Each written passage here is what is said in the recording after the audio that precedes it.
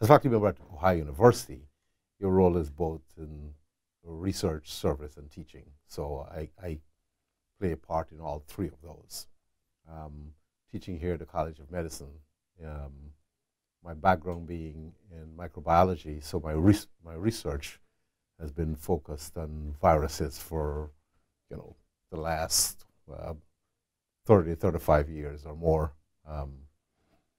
And when I arrived here, my interest was mostly in looking at trying to understand how viral genes were regulated once they infected cells. And that has evolved since, I've evolved since then into working collaboratively with a number of individuals looking at specifically Coxsackie virus and its potential role as an environmental trigger of type 1 diabetes. But so in general, I teach here in the college. My expertise or my teaching specialty is virology. So it is in that capacity that I speak about coronavirus. But my work has mostly been Coxsackie virus and adenoviruses related.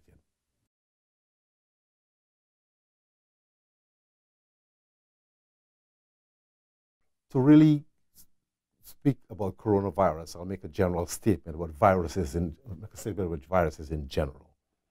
So viruses are parasites, but they're different than bacteria or any other parasitic disease in that we refer to them as obligate intracellular parasites. And what that simply means is that a virus must infect a cell.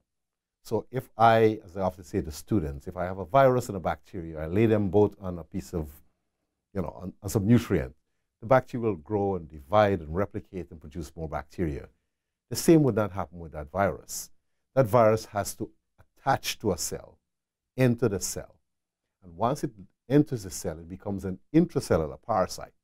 So it has to be inside before it can replicate to produce more viral particles and then exit that cell, killing that cell, often killing that cell, spreading to neighboring cells, etc. So all viruses do that. They're just parasites that are genetic material that enter the cell, take it over, reprogram it to produce more viruses. Now, coronavirus does the same thing, except that corona, like other viruses, so viruses are divided into large families. So coronavirus belongs to a family called coronavirinae, and there are many viruses within that family. So corona happens to be one of them. So when you think of coronavirus, there are multiple kinds of corona. So, for example, we heard of SARS. So SARS is actually a severe acute respiratory syndrome caused by a coronavirus, which is now called SARS-CoV, uppercase C, lowercase o and v, for coronavirus. So SARS caused by coronavirus.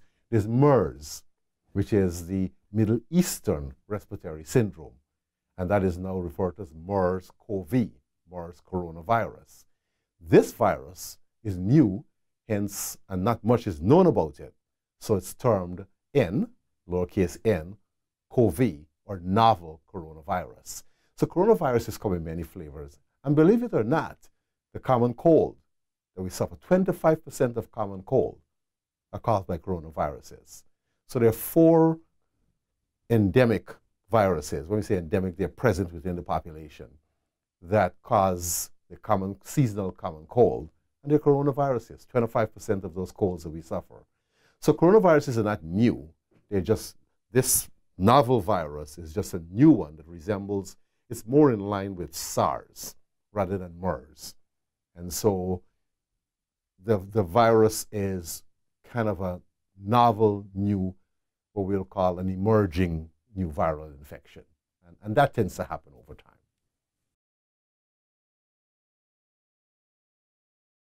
This is an emerging threat. So not much is known about this virus. And I'll touch a little bit more on that. But I think SARS was, the mortality rate was about 10%.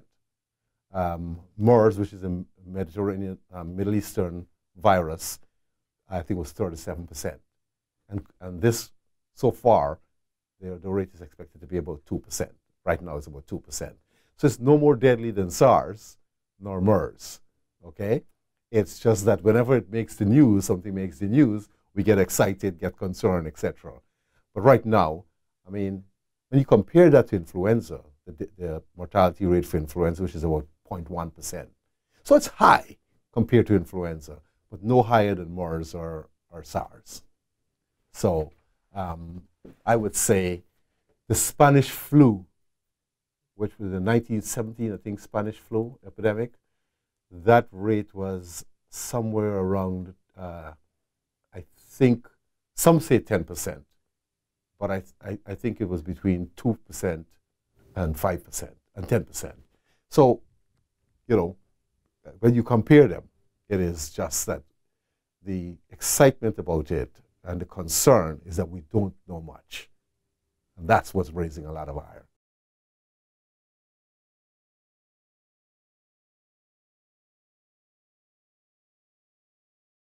Because this is an emerging threat and not much is known, what the cdc.gov, which is kind of the go-to site, I'll repeat that, cdc.gov, you can find information for laymen, for scientists, etc. And that's a good place to really get a good foundation, and they keep updating it as they go, as new information comes out. They believe it's spread by contact, human contact. So sneezing, coughing, respiratory droplets. So that 6-foot distance that they think is within the space that if one were to sneeze or cough, that one would be able to spread that. So it's human to human. But all coronaviruses that we've known about so far, human coronaviruses, actually are zoonoses. And what that means is they're spread from animals. So cats, bats, MERS, which is the Middle Eastern version, actually the virus comes from camels. So it's camels, cats, bats, rats, cattle.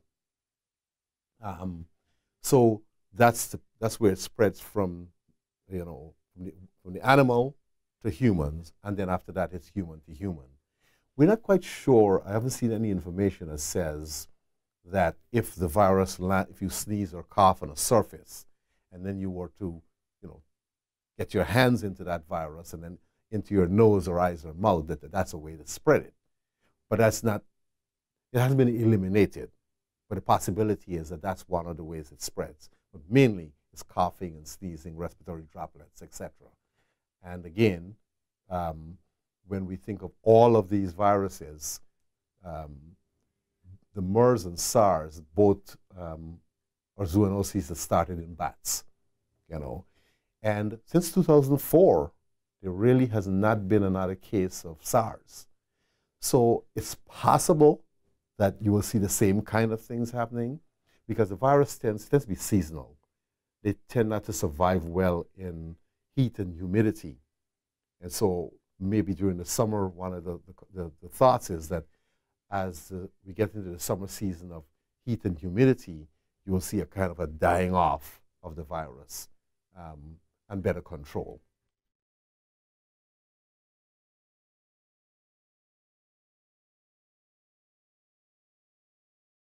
The epidemic is contained within China at this particular point.